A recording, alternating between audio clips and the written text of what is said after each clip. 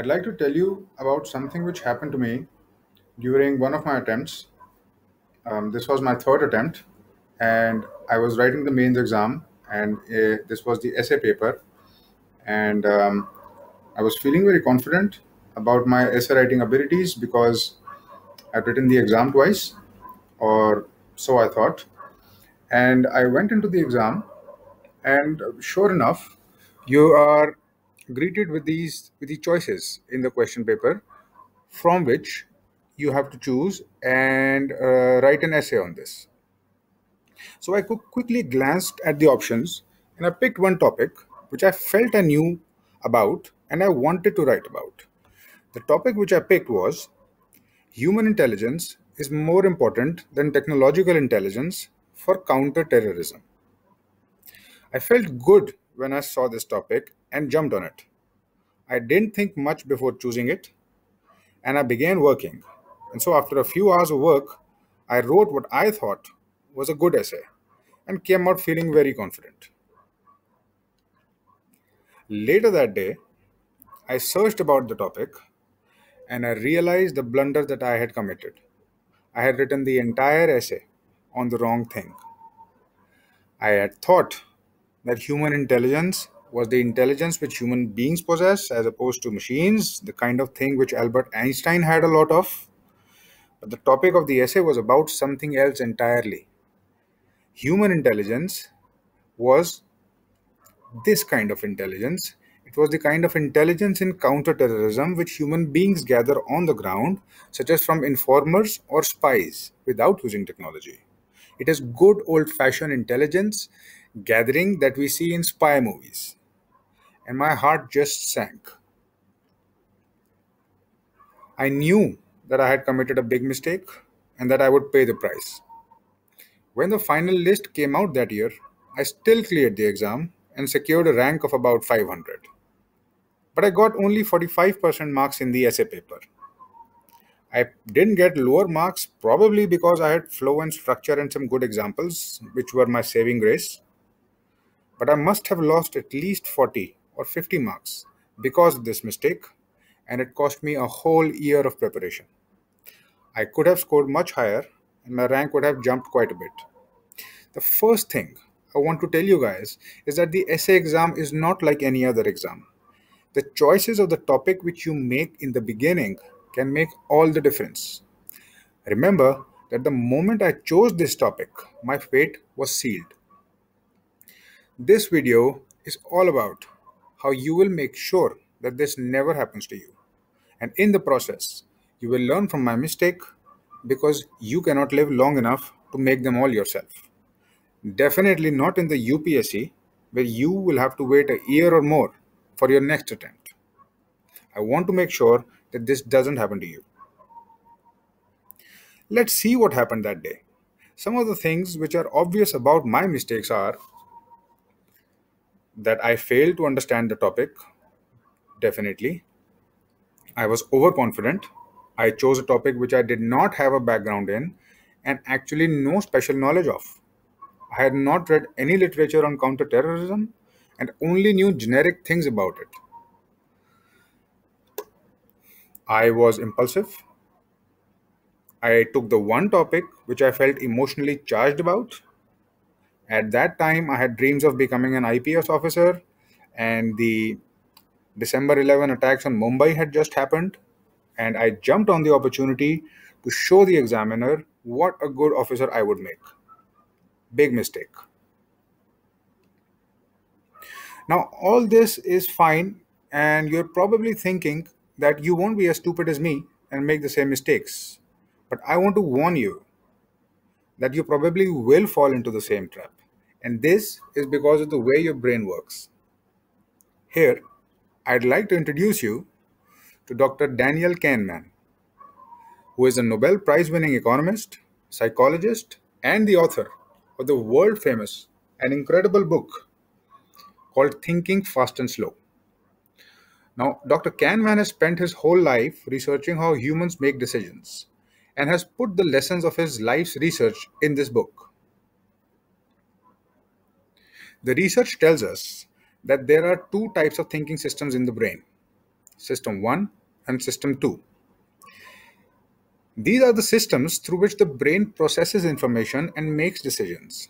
System 1 is faster and runs on autopilot. It is almost effortless.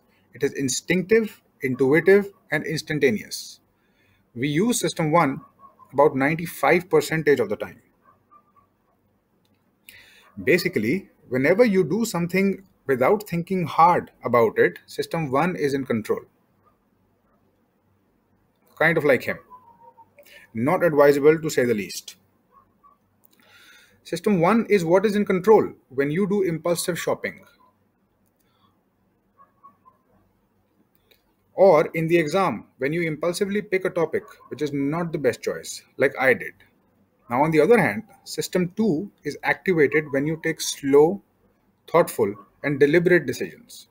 It is much more analytical, but System 2 takes effort to use. It is slow and requires focus. We use it only about 5% of the time. You use System 2 when you think about the math questions in CSAT, or when you carefully generate points for your essay. But the problem is that your brain prefers to use System 1 rather than System 2. This is because System 1 is so much easier to use and so much faster. You can also think of System 1 and System 2 as the rabbit and the turtle. If you have heard the story, you know that slow and steady wins the race. The turtle always wins. System 2 is the turtle, and it will lead to better decisions. So you go into the examination and you see something like this. And of course, System 1 will take over. You don't have time to do slow and deliberate thinking on each of these options. This exam situation in the UPSC, especially in the essay exam, is an ideal situation for System 1 to take over. You are under stress, you are short of time, and there are 8 choices in front of you from which you have to choose. All kinds of bad reasons will pop up in your head. You will probably think, so I'll choose this topic because most people will not choose this topic and I should be different to stand out. Or you might think that I will choose this topic because I feel I know about this topic, like I did. Or maybe you choose a topic because you are emotionally invested in that topic. These are all indications that System 1 has taken control. Okay, so we need to use System 2 while making choices in the exam. That's why I designed an exercise called the decision matrix, which will force you to engage System 2. Let's see what it is and enter the matrix.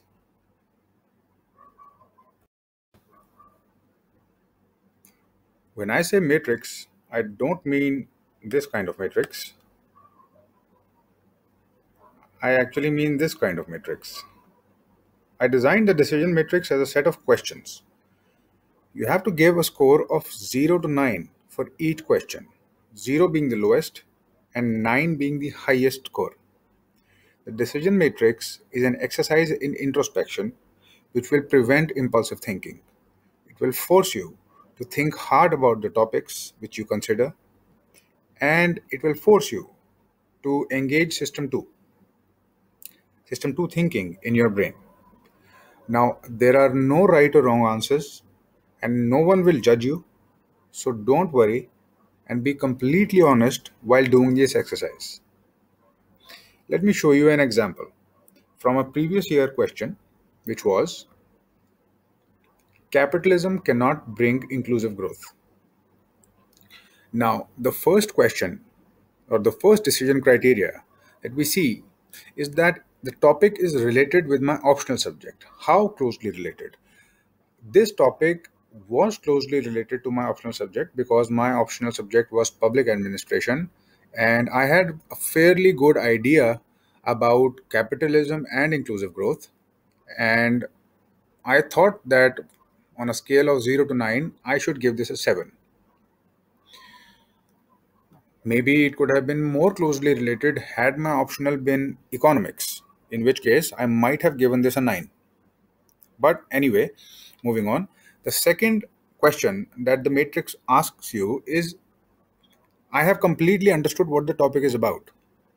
Now, you just need to introspect a little bit, look at the topic again, and see if you have understood the crux of it. And it's okay if you don't have the exact answer right now. Just search for that feeling inside you which tells you if you have understood this topic or not. Capitalism cannot bring inclusive growth. I feel like I have understood it, but not completely 100%. So I give this a score of 6. The third question is, I have practiced this topic before. Now, I have not practiced this topic before, and I give this a score of 3 because I have dealt with these topics in answers which I had written for my mains examination in my optionals. So I had some idea, and I had some ideas about this from GS also. So I give this a 3 and not lower. Moving on to the fourth question, it asks you, I can think about 3 concrete examples for the argument. For the argument. Now, for the argument means if we want to argue in favor of what the topic is, and the topic is capitalism cannot bring inclusive growth. So, if I want to argue that it cannot bring inclusive growth, can I think about 3 concrete examples of this? And I think that I can. There are many examples of it. I think that I can, but I don't have all 3 in my mind right now, so I'll give them a 6. The next question is, I can think about 3 concrete examples against the argument. So in this case, it would be capitalism can bring inclusive growth. And can you think about 3 examples in which you can argue that yes, capitalism can bring inclusive growth? Similar to the previous question, I feel fairly confident that I can conjure up 3 such arguments and 3 such concrete examples. So I'll again give this a 6. Then it asks you, I can think of at least 3 connections of the topic with India. Lucky enough, in this question, in this particular topic, the examples which come to my mind and the study which I have done in public administration is related to capitalism and inclusive growth. And so, yes, the examples in my mind are from India, and so I'll give this a 6. The last question is, I can think of the connection of the topic to something current, something in the current affairs, something which is happening right now and as part of current affairs which you read about, and something which automatically connects very organically with the topic. And I couldn't think of something like that, to be honest. And so I gave this a score of 3.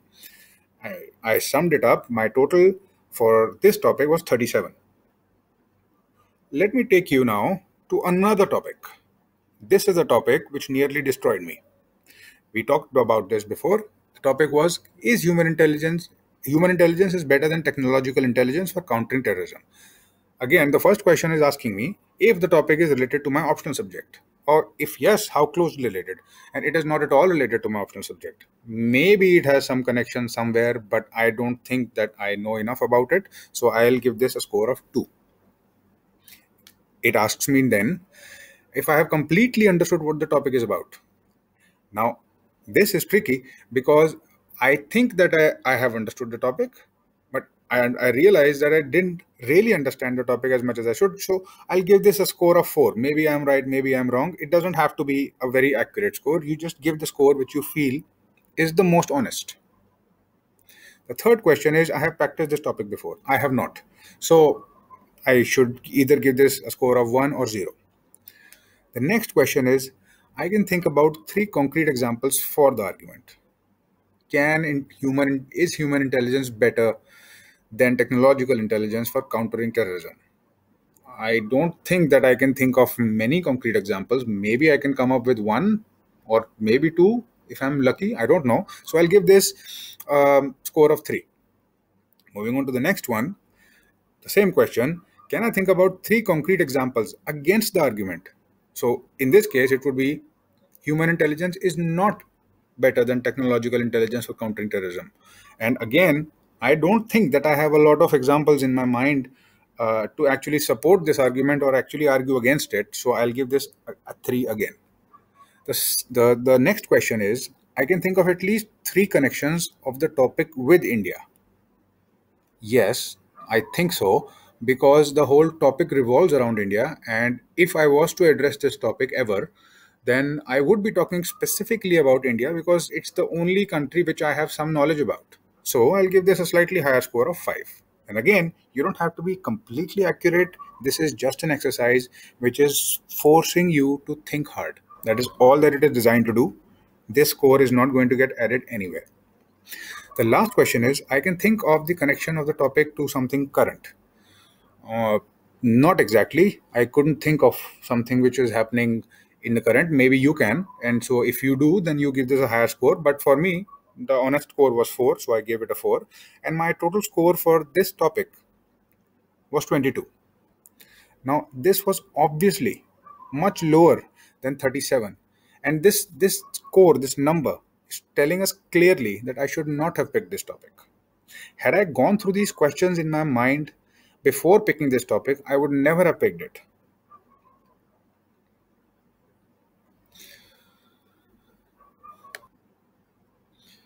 Now, of course, you won't have time to do this entire exercise in the exam, and that won't be required because once you have done this exercise enough times, it will become automatic.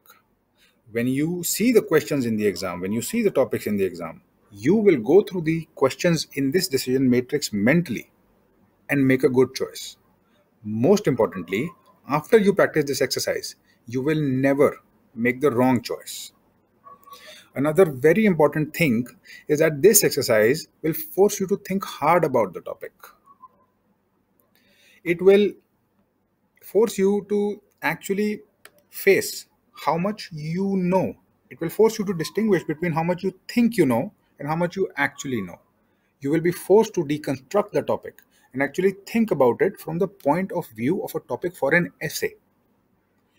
When you look at a topic, you should be able to choose based on how nicely you can write an essay about it and not based on how much you know about it.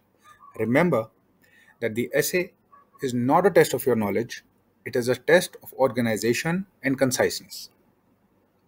I hope this was helpful. Thank you for watching, and I'll see you next time.